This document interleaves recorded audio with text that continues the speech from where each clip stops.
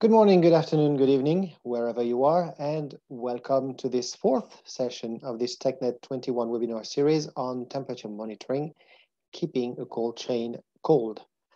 Today, I'm very pleased to welcome our guests who are going to discuss equipment monitoring systems, EMS, the future of interactive cold chain performance monitoring. Our guests today are Isaac Gobina from WHO PQS, Denise Habimama from WHO PQS as well, Karuna Luthra from GAVI, Omileye Toyobo Chai, and Brian Pal from New Horizons. During the presentation, you can ask your questions in the Q&A box, preferably. If you cannot find it, you can ask in the chat box, but preferably in the Q&A box. Don't hesitate to ask questions all along the presentation. They will be answered by the panelists after the presentation during the Q&A session. As usual, this session is recorded and we'll share the links to the video as well as the slides by email and on the TechNet 21 website. I will share the links in the chat box during the presentation. Karuna, the floor is yours. Great, thank you so much, Alex. Hello, everyone. Next slide, please, Denise.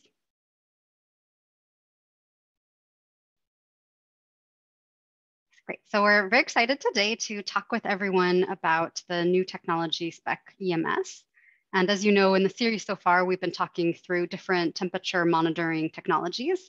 And today we're looking a bit broader and towards the future with equipment monitoring systems, which look at a more holistic CCE performance monitoring. So after the introduction, I'll be handing it over to Isaac from PQS, who will talk a bit about what WHO PQS is. Then Brian will be talking through the more technical and engineering perspective as to exactly what is an EMS. After that, Omileye will talk with us about how to use the data generated by EMS. And following that, Isaac will talk a bit about the timelines for how we see EMS coming on the market. And I will speak to GAVI's position and specifically the CCOP perspective on EMS. And all throughout today's webinar, we're going to have a Menti survey, so it'll be a bit interactive, hopefully. And then we're really interested in your feedback and opinions on the various questions throughout the different sections. And then finally, at the end, we'll still have time for a Q&A. So please do put your questions and comments into the Q&A box. Next slide, please. Okay, next slide. So to start us off, as I mentioned, we'll have a Menti. So please go to menti.com and enter the code that you see here. And we can also put I'll go ahead and also put the code in the chat. So when we move on, everyone will be able to see that. So I'll just do that.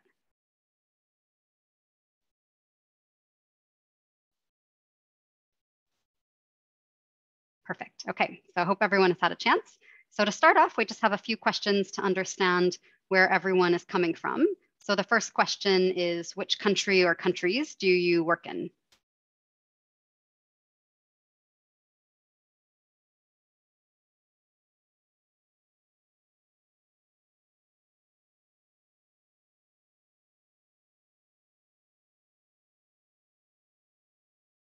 I'll just give everyone a second to get to the Menti.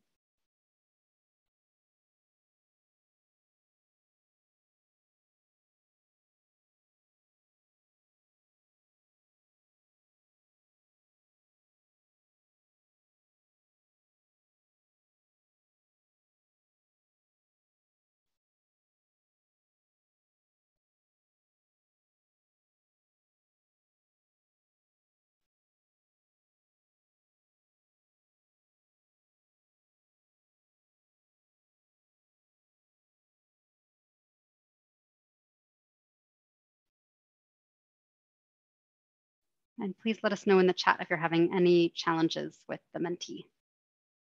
Yes, we have some additional comments from other countries mentioned in the chat, which are not showing here in Menti.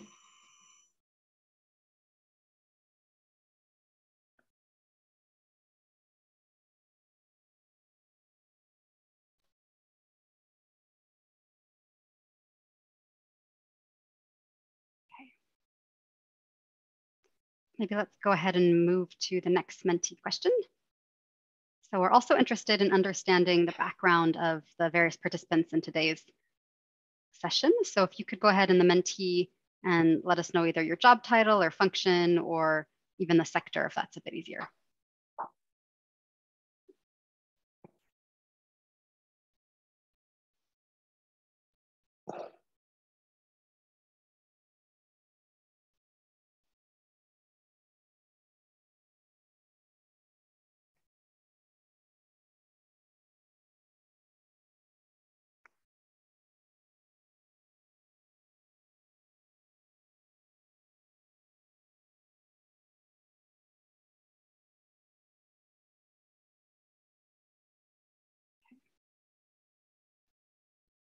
It looks like we have, again, about 13, 14 responses. So thanks for those that are putting the responses in the chat. If possible, if you could use the Mentee, that way we can capture it, that would be great. And again, if you have any questions about using the Mentee, please also go ahead and put that in the chat.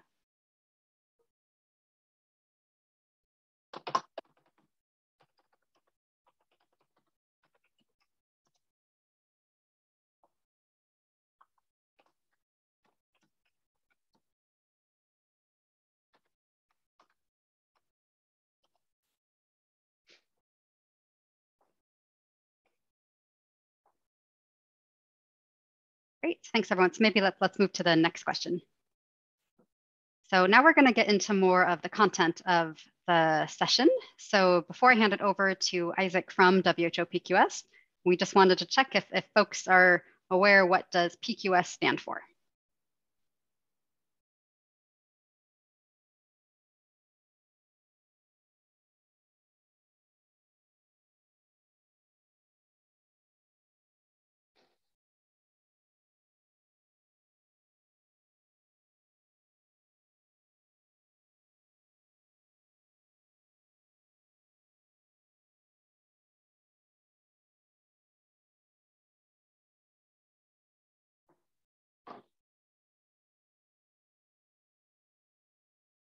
Great, so it looks like we're having a number of responses and most of you do know, so it is, so Denise, do you want to go ahead and show the correct answer?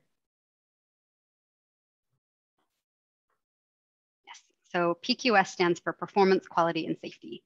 And now I'll go ahead and hand it over to Isaac, who leads the PQS group at WHO. Yeah, thank you, Karuna. I mean, from the Mentee questions and responses, I think we still need to do a lot of work to make people know what PQS stands for and what we actually do.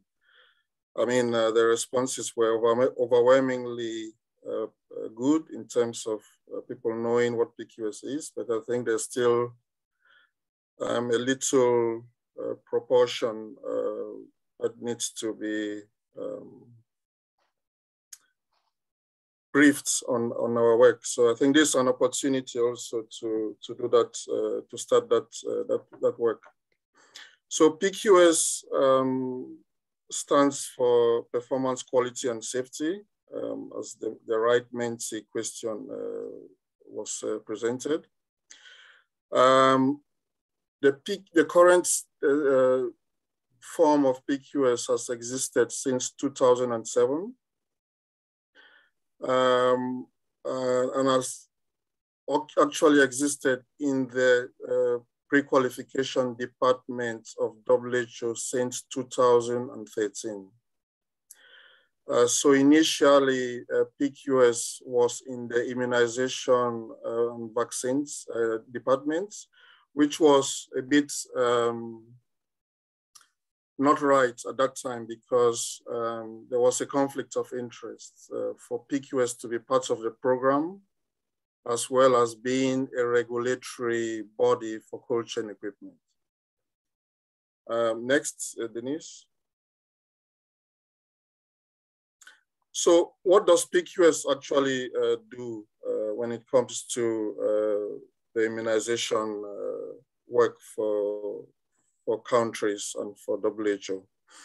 PQS does two main things, but of course, those two things can be divided into further parts. The first work that PQS does is to develop standards for cold chain equipment. And by cold chain equipment here, we have all the categories which can be shown on the slide at the moment. Cold rooms, refrigerated vehicles, which is recent. We just pre-qualified the first one last year. Refrigerators and freezers, cold boxes, coolant packs, temperature monitoring devices, up to cold chain accessories like voltage stabilizers and energy harvest controls. It's important to stress here that we also develop standards and pre-qualify injection equipment for immunization, as well as waste management equipment, such as safety boxes and incinerators. As I said, the current form of PQS, it's mainly the development of standards and the pre-qualification of equipment based on those standards. So what does pre-qualification actually mean here? So it means manufacturers can submit their dossiers based on the standards that PQS has published. And their equipment dossier will be reviewed to make sure that they actually meet those standards. The slide you are seeing actually gives a kind of 360 view of that process. So the first step above, you can see at the top there, is the development of standards.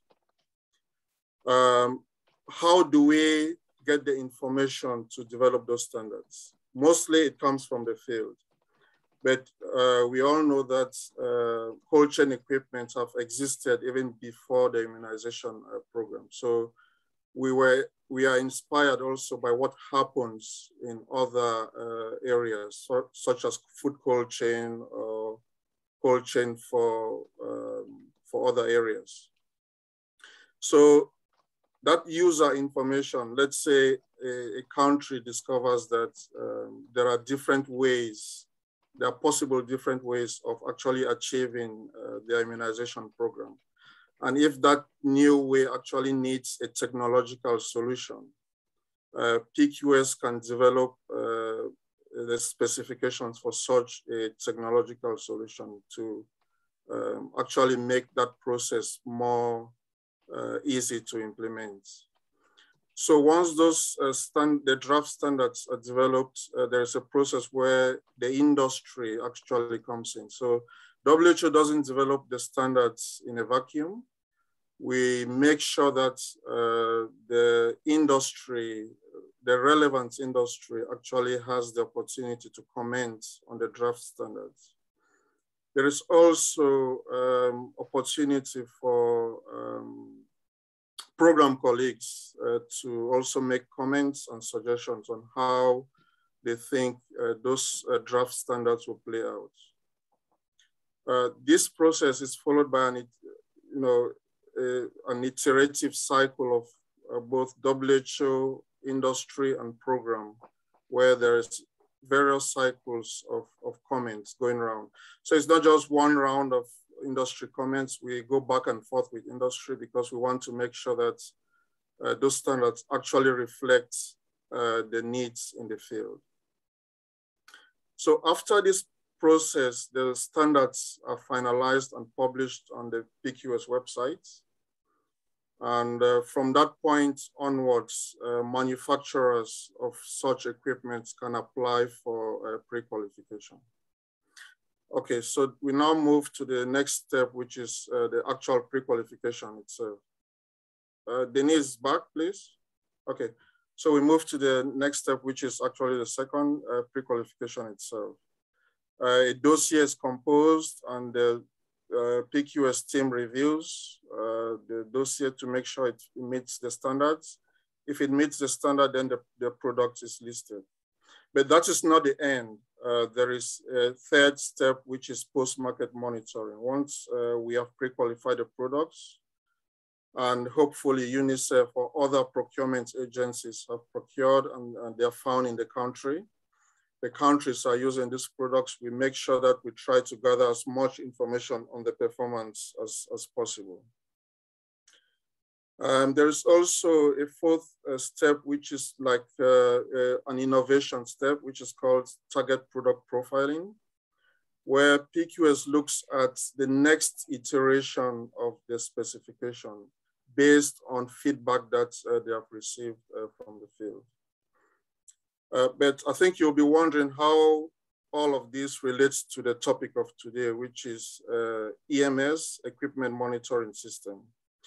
I remember we had a PQS working group meeting some time back, and one of our colleagues, Solo, most of you will know him.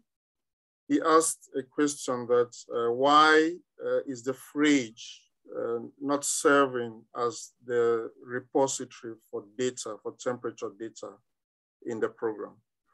And this is because it's possible for temperature monitoring devices to move from one fridge to the other. And at times, this creates confusion. And also these monitoring devices get lost in the program, in the system, but the fridge actually stays for a long time in a health facility. So taking the function of temperature logging and recording from the external RTM devices to the fridge is going to give us more security in the data and also more stability in having data which shows the performance of the fridge over a long period of time. So that gave us the inspiration to come up with the equipment monitoring system, which we are actually discussing today. So this will lead us to our colleague, Brian, who will be giving us the technical aspects of this new temperature monitoring system we are developing. Over to you, Brian. Thanks, Isaac. Next slide, Denise. So I'll go through an overview here of the EMS system from a technology and functionality perspective. And first off, EMS, as Isaac and Karuna mentioned, stands for Equipment Monitoring System. And this is essentially what PQS envisions the future of cold chain monitoring looking like. And the targets, as Isaac just talked through, are to really integrate the logging of data into the refrigerator and also to include critical administrative information so that when data is reviewed either locally or remotely, there's access to information around what refrigerator it is, what model, when was it made, and more diagnostics information than just temperature. A modular data interface for local data access and upgradability so that the monitoring equipment can be upgraded over time, and data standardization for interoperability so that data from these systems can flow into any relevant ELMIS or program data system that's desired. And to achieve EMS functionality, it really breaks down into the three components that we see at the bottom of the slide here. First, there's a monitored appliance that has some sensors built into it with data logging capability, a standardized data connection that's built on USB, so it's easy to access, and then optionally some advanced display and remote data transmission capabilities in a function that we call Equipment Monitoring Device, or EMD. So we'll see that throughout the deck. Next slide. So really these functions that we're talking about here break down into a bit of a hierarchy that we'll be referencing throughout the presentation today. So I wanted to introduce that on this slide. So if we think about this as building up a pyramid from the bottom up, first off, of course, we have to have fridge, cold storage, and sensing. There, of course, has to be safe, reliable storage of vaccines for any of this to matter. But then if we come into the EMS functions, level 1 EMS is data sensing, recording, and local data access. So this is essentially just recording and logging and recording data and making it available for download over that standardized data connection. And then if we move up to level 2, this is where there's a local visual display so that users can see current temperature, alarm state, and alarm history. And then if we build up to level 3, this is where we add a remote connection so that data can now be transmitted to remote servers for SMS alerts and things like that. Next slide. So let's take a little bit of a deeper look into what is built into each of these EMS levels from a more technical perspective. So if we jump to that first basic EMS level 1, this is just the integrated sensing and local data access. Essentially what we have here is a refrigerator that has some sensing built into it. So a door sensor, temperature sensors, information about the compressor operation and power availability status, and all of those data are feeding into a data logger that's built into the refrigerator that has a USB data download where data can be accessed either by local users using a smartphone or laptop, or by an equipment monitoring device via the level 2 and 3 functionality. And the really key thing that is built into this level 1 functionality is that the 60-day summary reports that users are used to seeing, say from fridge tags or other 30DTR loggers, are similar to what you'd find from these fridges, except there's additional diagnostics and administrative information available on those reports. So now things like door opening information, power availability, and compressor runtime, as well as error codes can be available on those reports, so that as technicians are accessing data from a fridge, they have much more information to inform what the failure causes of the fridge might be. For example, if a fridge isn't performing well and somebody walks up to the fridge, downloads data from it, and sees that power has only been available for 1 hour per day for the past month, then it's very clear that the refrigerator shouldn't be expected to be performing well. And it's likely not a refrigerator problem, it's just a power availability problem. Next slide. So now as we step forward to EMS level 2, this is where an equipment monitoring device functionality is added. And we should be clear that this could either be integrated into the refrigerator or it could be a separate module like we see here that plugs in over that USB. But regardless of whether it's built into the refrigerator or separate, the fridge still has to have that USB interface so that local users can download data. And this local communication EMD builds in a display that allows for local review of data and alarm status with an audible visual alarm indicator. So the users don't need any hardware such as a phone or a laptop to be able to see what the status of the refrigerator is. Next slide. And then when we jump to EMS level 3, this is where remote communication is built in. So the data can be delivered to ELMIS type systems, dashboards, and to feed into remote alerting and reporting. Next. And for all EMS levels, we've done quite a bit of work with industry to define a standardized CCE data set so that as data are moving around through these systems, all the parameters are consistent and named the same so that data can flow into all these different reporting systems in a consistent way. Okay, next slide. So going back to that hierarchy of data access, if we think about the use cases that this enables and the procurement implications, let's start off with level 1. So this is that basic data sensing, recording, and local data access. If a refrigerator just has level 1 EMS, the use cases that are enabled there are that technicians can see diagnostic data, they can view error codes using their smartphone or laptop. Reports can be downloaded from refrigerators with an Android application such as Varo or potentially ODKX, tools like that, and transmit those reports to their managers or to ELMIS systems more manually. And those fridges can be plug and play upgraded to the more advanced levels 2 and 3 after installation. So there's an intended level of procurement flexibility built in where if a country isn't ready to jump to level 2 and 3 functionality right away, they could potentially upgrade to that over time. The procurement implications of level 1 is that this is intended to be the lowest cost because it's the lowest feature set, but we still maintain that full diagnostic data availability and upgradability to the other levels. And this might be a best fit for EPI programs that are either most cost sensitive or where visualizing and transmitting data using a smartphone satisfies their key use cases. They don't necessarily need the local visualization or remote transmission on the fridge. Then if we jump up to level 2, in addition to all of the level 1 use cases, this also adds local users being visually and audibly alerted to alarms, and they can intervene or call for help from that information. The procurement implication, of course, is that this is expected to be a higher hardware cost than level 1, but since there's no remote transmission in this one, there wouldn't be a monthly fee for data transmission. And this might be a best fit for EPI programs where remote response and coordination of interventions are unlikely, but local users are best empowered to identify problems and call for help or to transmit data using a mobile device. And then building up to level 3 capabilities, of course, we still maintain all of the use cases at level 1 and level 2, but this adds use cases where remote users can see performance via a web portal, and they can be automatically alerted to alarms and can remotely coordinate interventions. Procurement implications here are that it would likely be a similar hardware cost to level 2, but adding a monthly fee for data transmission. And this might be a best fit for EPI programs where data reporting and response protocols are more robust. Next slide. So with that introduction, let's jump to a quick Menti question. And the question here is, which of those 3 EMS levels that we just talked through do you think is most needed or valuable to strengthen equipment monitoring performance? Is level 1 adequate, or do you see substantial additional value in level 2 or 3 building in the local display or remote communication indicators?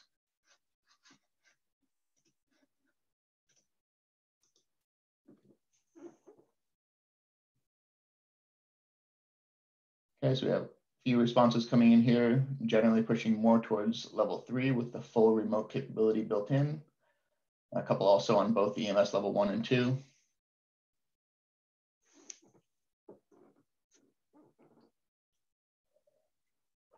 And one key thing to call out is that even if EMS level 3 is built in, where you have that remote connection, we've still looked to really empower the local users with data download access so that they have access to all the information that's available remotely. So they can still download via USB and access all those information locally.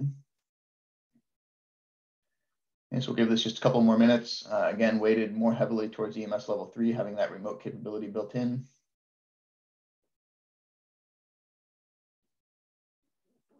Okay, it seems like responses have mostly come in now. So let's jump to the next slide. So this is just a quick look at some of the data elements that would be available via EMS, regardless of the level of the refrigerator, of the EMS system. And the thing that I wanted to call out here is for both mains powered appliances and solar powered appliances, there's a number of administrative data objects that would be available so that as a report is downloaded or being reviewed remotely, full information about the appliance, date of manufacturer, model number is available to be able to coordinate, say, supplier questions or warranty claims. And then when it comes to monitored data objects, there's a whole lot of data objects that are built into the specification in terms of optional data objects, but the required ones are really just a few key ones that have been determined to be diagnostically useful for the refrigerator. So that's ambient temperature, power availability, compressor runtime, door opening data, and compartment temperature. So these are intended to be the most useful parameters to indicate why the refrigerator might be performing the way it is. Next slide. So overall, the key features that we work to build into EMS is standardized fridge monitoring and maintaining that local user data access so that we're not skipping local users with a remote monitoring system. Making sure there's more complete and accessible data in every fridge. So adding administrative information about the refrigerator and environmental conditions. Enabling program flexibility and choosing a preferred level of functionality. Of course, this is contingent on suppliers providing all of these options, whereas suppliers to be EMS compatible can provide only level 1 or all the way up to level 3. So it'll be important for countries and procurers to send the right signal to suppliers about what levels they really like. And that was one of the objectives of that Menti question earlier. We built in essential local communication with a remote option. It's where an EMD will have both an on-site display with optional remote transmission. EMS being future ready and flexible, so that with that data connection, the remote monitoring functionality can be added or upgraded over time. Even if in full EMS level 3 is built in, that USB data connection means that as new EMD modules or remote monitoring modules come online, the fridge could be upgraded over time. And then lastly, but potentially most importantly, being information system integration ready so that remote software systems can pull in these data and pull them into reporting systems that countries are using. Okay, next slide. So let's take a look at some of those features and just think through which of these do you see as being most valuable, and we should call out many of these could be selected. So you don't necessarily have to narrow down to a single one, but what are the functions that you see as being most valuable?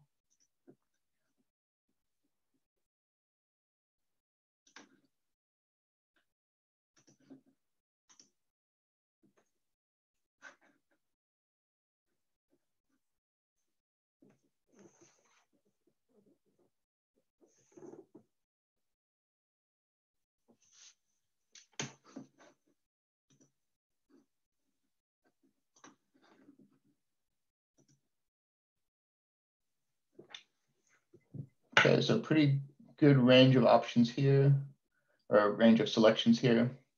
Seems like standardized monitoring and local user data access is a priority. Simplified integration with program management information systems is a priority. Having on-site displays and alarms being available is important.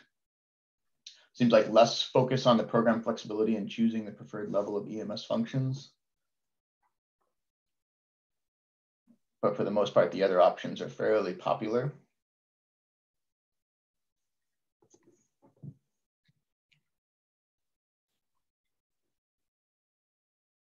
And thanks everybody for the input here. This is very valuable feedback to be getting about where people see the functions of EMS being most useful.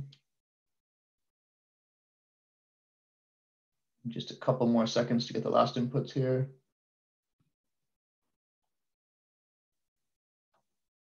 Okay, I think those have slowed down. So let's move forward. And now I'm going to hand it over to Omileye to talk through sort of the downstream implications of EMS and how this can be utilized in program systems. Thanks so much for Brian for taking us through the technical aspects of EMS. Hello to everyone around the world, and thanks for the opportunity to speak with you all today. So I'll be diving into the use of EMS over the next few minutes. Next slide.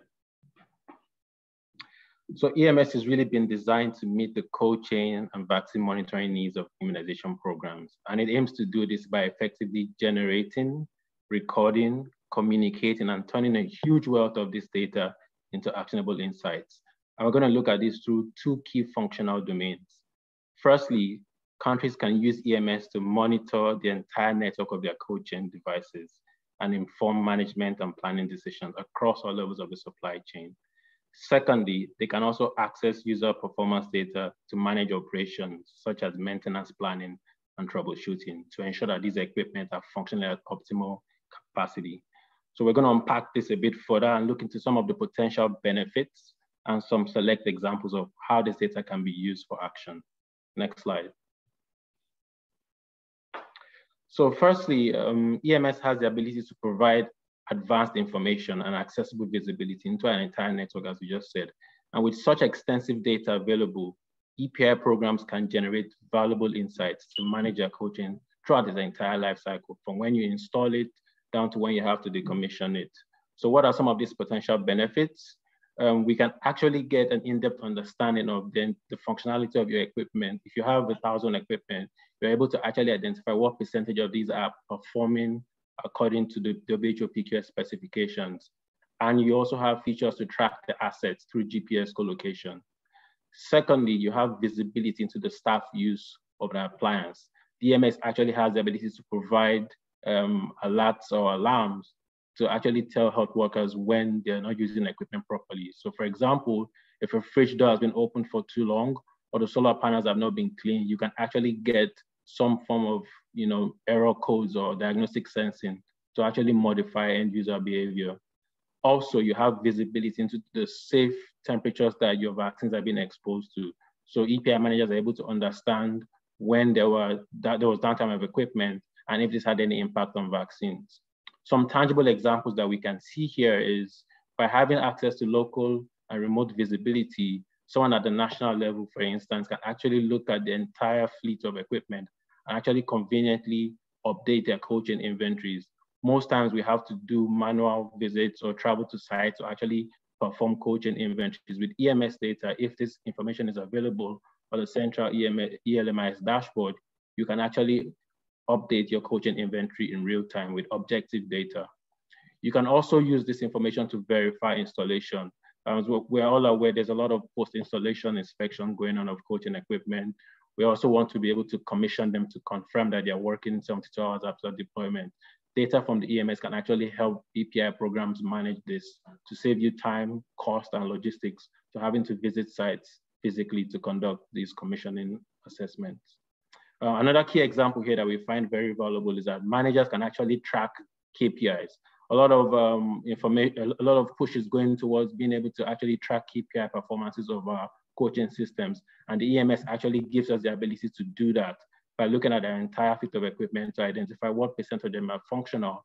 And if there are any issues, we can actually mobilize resources or create targeted action plans to help resolve them and bring the whole cold chain to an improved state. So this is a clear example of the value that EMS can actually bring and some use case examples. Next slide. Another key thing that Brian also mentioned was the ability to do diagnostics. And I think this is a key feature that EMS will really bring, because in a way, for me, this helps us to understand, have a better awareness of the fridge health in our cold chain system. So think of it as a heart monitor. The EMS has multiple sensors that actually goes to different parts of the fridge. So you can monitor the compressor runtime, you can monitor if power availability is being provided to the fridge, and you can also monitor if a solar panel has not been cleaned or if the door has been open for too long. So information like this can also assist healthcare workers to do basic troubleshooting, as you can see from some of the pictures here. Also beneficial here is the fact that technicians will now know exactly the components of the fridges that might have issues.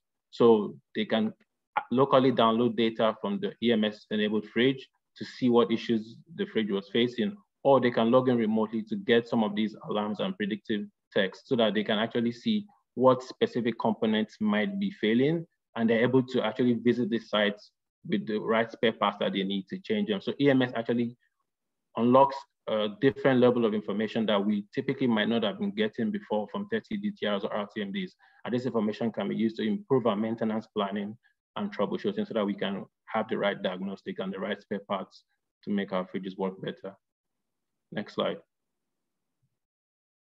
So we're gonna have a quick Menti here just to check with our audience which functional areas would benefit most, the EPI most from EMS data. I think we'll give about 1 minute to get your responses.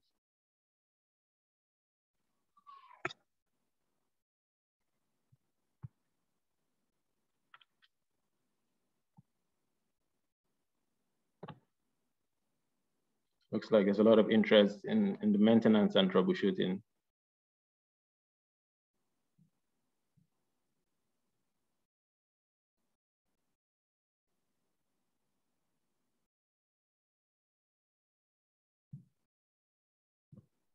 Give it a few more moments to get more feedback before moving on.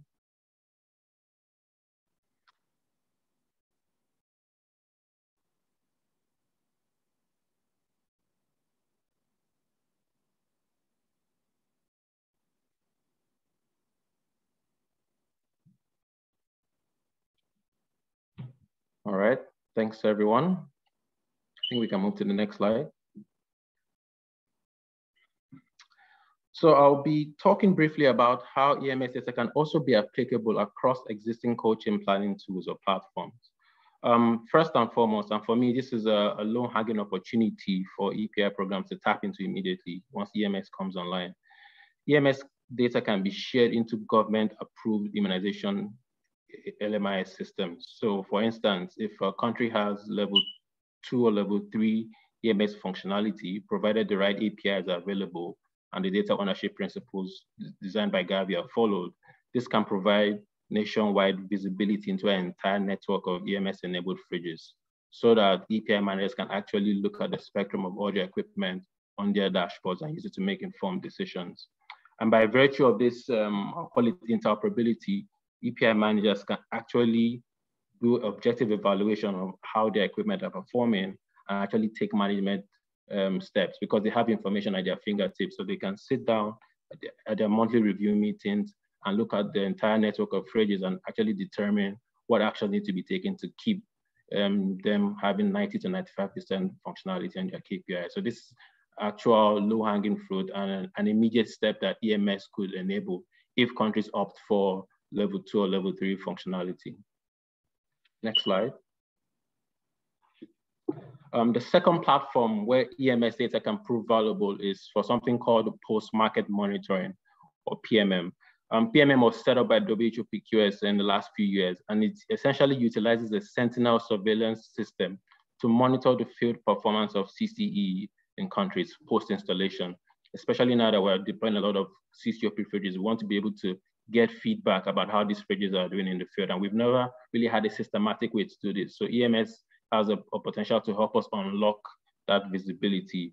And the aim is to develop a feedback loop where data from health facilities can actually be synchronized or be uploaded into a CC database that is managed by WHO to help us strengthen our emerging PQS specifications, as well as provide actionable feedback to hold manufacturers accountable for warranties and drive product improvement. Now, the way PMM works is that typically PMM thresholds are set to identify malfunctioning fridges, looking at the number of heat and freeze alarms that equipment are experiencing. And we typically get this data from 30 DTR, but we also realize that 30 DTRs have some limitations with battery life, and that you might also need to first send the data through a Varo app. So you could do this as one option if you have level 1 functionality, but if you have level 2 and level 3 functionality, data from EMS can actually be accessed centrally, and this information can actually feed into the PMM evaluation system. The root cause of failure of many of these fridges can then be troubleshooted. As I mentioned, that EMS provides data that you can use to do maintenance, diagnostics, and troubleshooting. So once we identify fridges that might be performing non-optimally, countries can actually conduct a root cause of failure analysis, and the issues that were being experienced from these failures can actually be escalated and identified so that PQS can actually use this information. So if it's a manufacturer product fault or quality defect, we can hold manufacturers more accountable and improve the specification. So data from EMS can actually flow into this PMM system and actually help us boost the feedback system that we so readily desire. Next slide. An additional and third platform is something called the Integrated Maintenance and Planning Tool, or IMPT. Now, what IMPT does, and this was set up by GAVI, is it aggregates and analyzes cold chain performance data across different manufacturer brands and models. So for instance, with data coming from the EMS, you can actually compare device uptime or performance across different models. So you can look at 3 or 4 different models that you have in your country and actually compare side by side to see how they are performing, to understand if it's a user-related problem or if it's a device issue. And you can actually use this information to inform your future decisions. You can use it to inform your maintenance planning, and countries can also use it to decide which brands or models work best in their context. And that can inform if they decide to procure certain equipment or not. Coaching logisticians really can also use this information to determine where they should deploy certain equipment. We've seen sometimes that certain equipment might not work best in some geographical location. So the IMPT really is a maintenance planning tool and procurement tool that EMS data can actually help provide insights into, and countries can use this information to make their procurement decisions in the future. Next slide. So we've talked about a few platforms. We've talked about the ELMI system, which is a low-hanging fruit, the post-market monitoring system that WHO manages, and the IMPT. But we might realize that there might be other opportunities and other access points that EMS data can be beneficial for. So we really want to hear from you. This is an open-ended question. What other ways could EMS data benefit immunization programs that we might not have considered, so that we can sort of take this back into our planning and our structuring to see how we can target the EMS to be able to add that value to EPI programs. So I'll give you guys about a minute or two to see if we can get any direct responses. That'll be very valuable for us.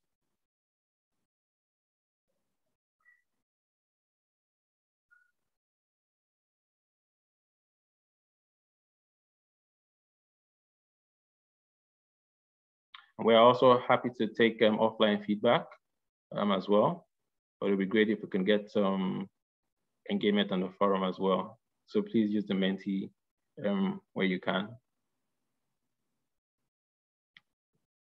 So we're seeing some comments about resource mobilization in the chat. So again, I'll implode the team. Fantastic, we're getting some engagement. Nice.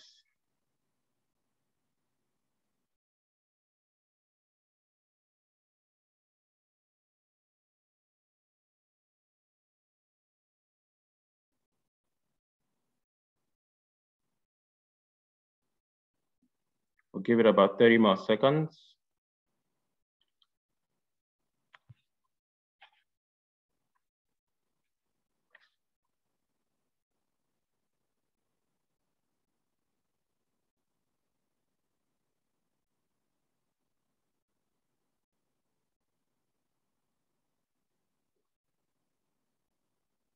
Fantastic.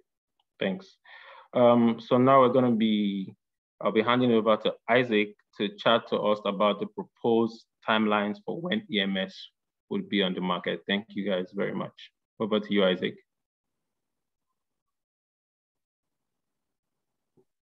Thank you, Omileye.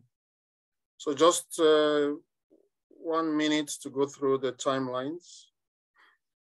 So at the moment, what we are doing is we've just received the last or the final feedback on the EMS specs from industry. And we are currently finalizing the specs for publication, which we hope to do sometime in January next year.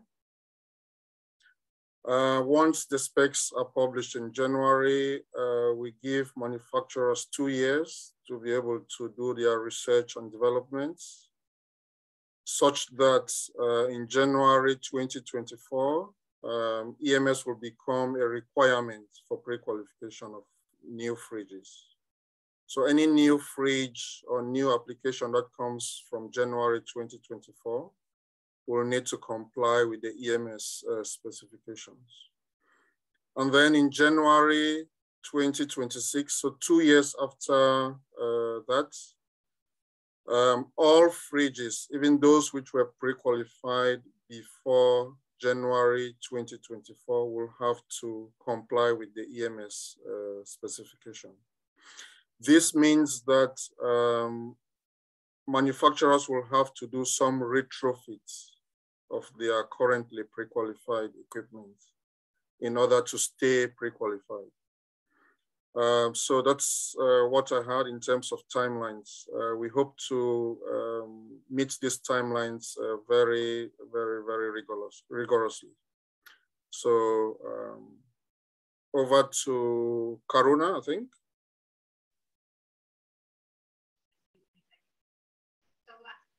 So lastly, I wanted to give an update on the GAVI position on EMS.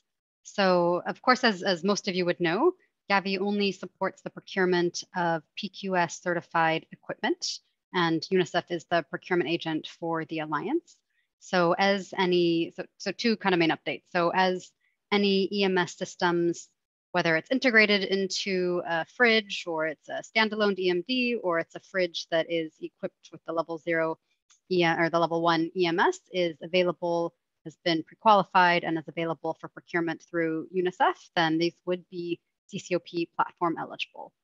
And then secondly, in terms of the CCOP platform eligibility requirements and what would be required. So obviously we will comply with the timelines from PQS, but in addition, we are also considering if there should be any requirement for CCOP supported fridges to have EMS in it as described through the specification ahead of the January 2026 timeline. So we will keep folks posted on any developments there. There's not a decision yet, but we are considering if the timelines for CCOP equipment should be accelerated. And then lastly, in terms of which level of EMS functionality would be CCOP eligible, we're currently looking at levels 2 and levels 3. And so just a sort of advance notice that this is where GAVI is most interested in.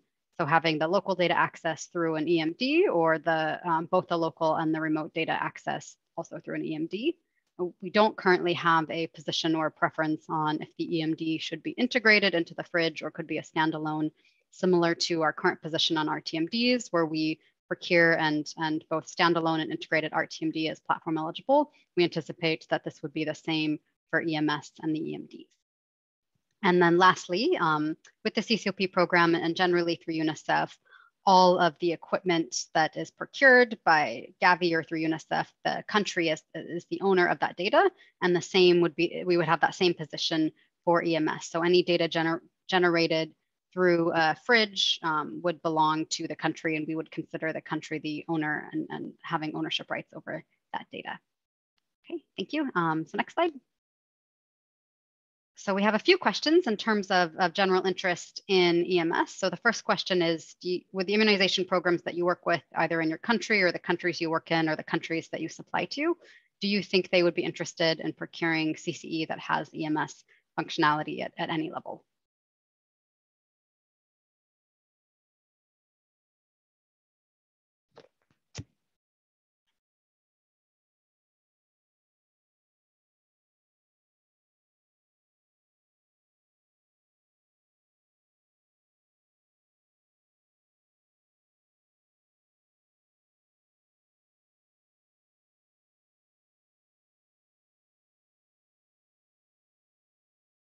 So this is great feedback. And I think we're overall pleased to hear that most of you, actually all of you so far, agree that this would be of interest and useful for immunization programs. I think we can go to the next slide. And so this is sort of a free response. So please type your answer in, and we're looking for feedback as to which factors you think would influence immunization programs' decisions to procure CCE that comes with EMS functionalities. So this could be anything from the design, what's monitored, what's the cost, what are the timelines, does it align to CCOP sort of application timeline? So any sort of factor that you think would be important, would be interested to hear your feedback.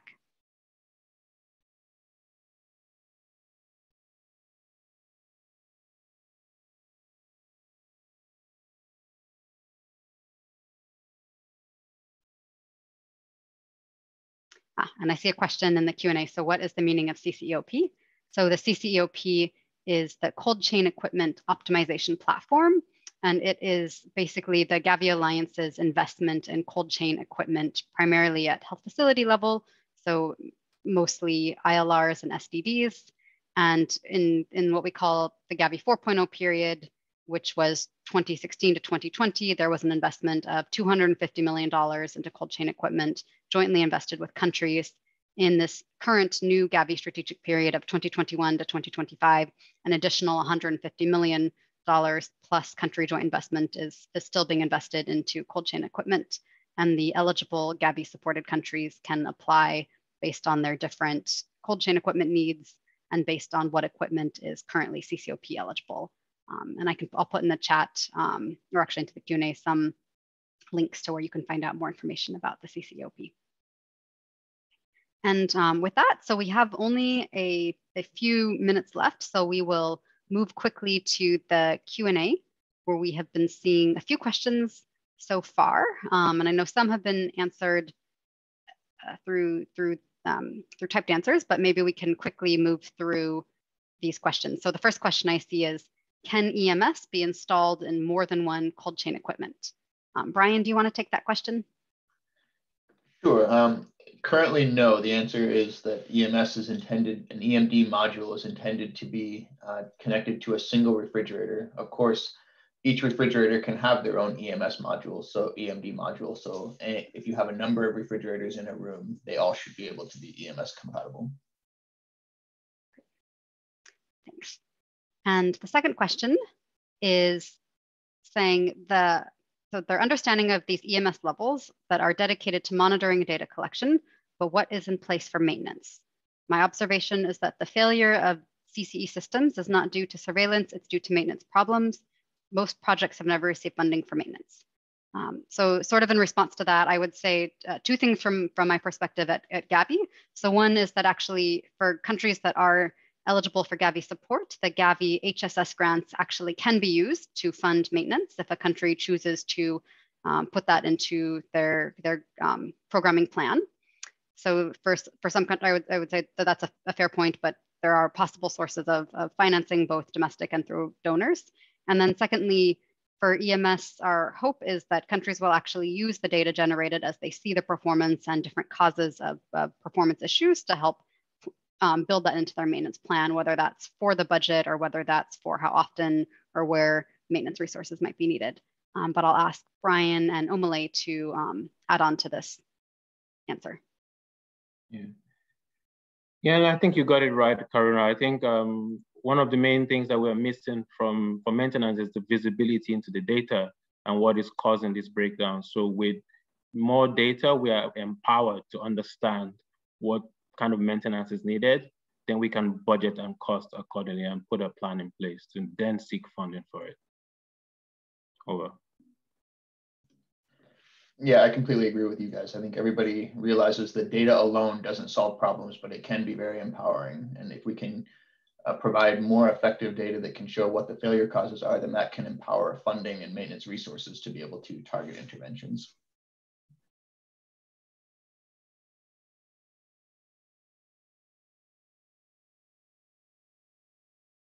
Oh, Karuna, you're still on mute there. Thanks. So actually, this is a question either for you, Brian, or for Lei. So it says, what predictive analysis is possible with EMS? This is a really interesting question, and I think this kind of gets at the bleeding edge of remote monitoring and what's possible with it. I know some suppliers have been particularly interested in using some machine learning or AI-based tools to try to get at failure modes via just a temperature data stream. But I think there's a number of failure modes that with an enhanced data set should be possible to be able to identify ahead of time. And one of those is solar power availability. What we've seen is that when solar panels start to get clouded over with dust, you can start to see in the compressor speed on solar fridges that they're not able to get to maximum speed. And before the fridge is really impacted from a vaccine management perspective, you can start to see that signal in the data. And so that could inform a remote alert to be able to go clean the modules ahead of when vaccines are compromised. Just to add, Brian and colleagues, that we don't envisage to incorporate machine learning or artificial intelligence modules in the EMS. But we hope that the data which is generated can be exported and actually, analyzed by, of course, the experts who can do this analysis. Over. Thanks, Isaac. That's a great point. Okay, so I know we have just a few minutes left, but looking at other questions. So one says, they guess each CCE refrigerator manufacturer will have its own RTM or EMS system. Is there a way that the user can be able to log onto one dashboard and visualize all the EMS from the different manufacturers in the same way and download the same kind of reports, irrespective of manufacturer of EMS, I would imagine, or manufacturer of the fridge? So I would, maybe Lei, do you want to take this one also? But I could give it a shot and hand it over. ELMIS, yeah, I think you'd have a good perspective. Yeah, I think one of the things that we're trying to do with EMS is to make this supply agnostic. And our vision is if a country had 3 or 4 different equipment brands with different EMS systems in them, if the data can all be uploaded into an ELMIS system, then the EPI can actually log into that system and actually view, the performance of each of these fridges, irrespective of which supplier EMS process it is. So we're trying to build some flexibility in here and some interoperability where you can look into the different products despite them being from different manufacturers. But yeah, Brian, over to you to add some additional technical flavor there. Just the data standardization and interoperability that's built into this system is really intended to empower what Omileye was talking about, so that there isn't a significant data translation or interpretation exercise required for each of these platforms when the data are being visualized. Yeah. That's great. Okay, so I know we're just about at time. I'm looking through quite a few of these questions are a bit technical or referring back to the sort of the technical aspects of EMS, and we will be circulating the slides and a recording of this webinar next week. So hopefully that will give you a chance to go back and answer or sort of see the answer to some of those questions. So if I can just take maybe an extra 1 or 2 minutes to look at some of these other questions.